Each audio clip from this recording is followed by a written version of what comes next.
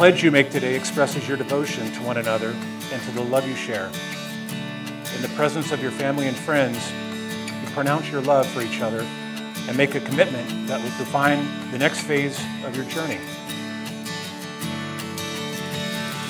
You both have the opportunity to go forward from this day and create a faithful, kind, and tender bond.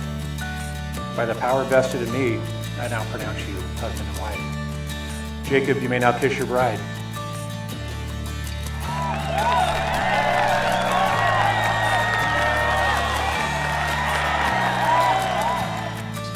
How amazing is this that we all get to be a part of this union and just to see your love grow. It's absolutely incredible.